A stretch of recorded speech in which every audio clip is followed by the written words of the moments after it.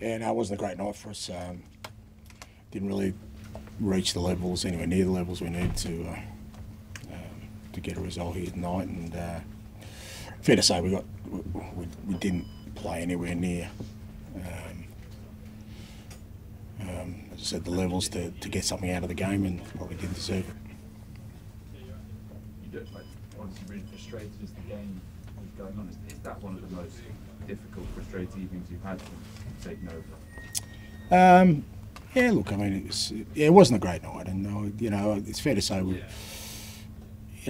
didn't play anywhere near the sort of football and didn't have the mindset that I expect us to have. So that's on me. I've got to take responsibility for that. Ultimately, I'm the one that's putting him out there, preparing him for it, and when we're that we're so far off it, I've got to look at myself and see how I'm preparing this team for it.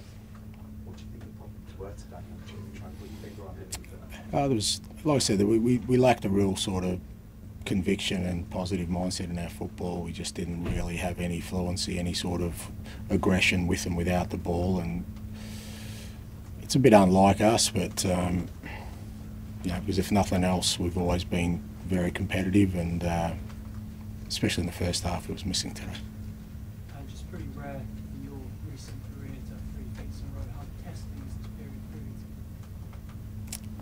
period? I don't. I mean, it is what it is. I don't sort of think of those in those terms. Like I said, my responsibility is preparing the team every game to make sure we reach certain levels. We didn't do it today, so that lies on my feet, and I've got to fix that.